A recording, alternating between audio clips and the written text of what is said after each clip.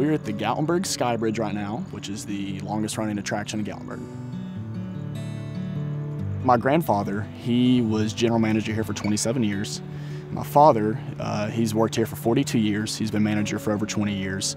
It's really comfortable and nice working with your family. It's nice to be around people that you love and care about and all kind of have a unified commitment to what this operation is all about and what this community is all about. But being around these beautiful Smoky Mountains has always been a highlight of my life, and that's one of the reasons that I continue to live here, is just the beauty of the Smokies.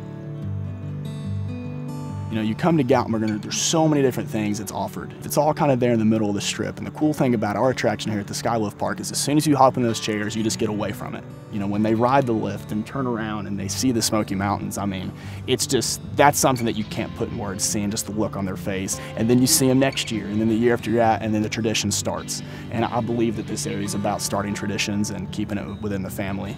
And we're very proud of that. It's North America's longest pedestrian suspension bridge. At its highest point, where the glass panels are in the middle, it's 150 feet off the ground. You come upon it, you get that thrill that you're looking for. That's what makes it so unique, is because you can get so many experiences all at once, of being in the strip and the shopping right here and the restaurants, and then you get to be above it all and see the beauty of the Smokies and get that time to reflect and be thankful for where you're at. And it's just the full Gatlinburg experience. That's what you're going to get here at the SkyLift Park.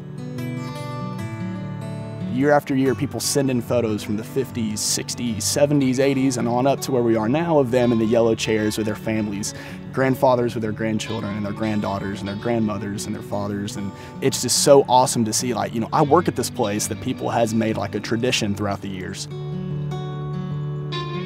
For the locals and for the people that come here, Gatlinburg is home because of how welcoming it is. And I think the reason that we see people year after year is because that thought, that longing for home is here in the mountains of Gatlinburg.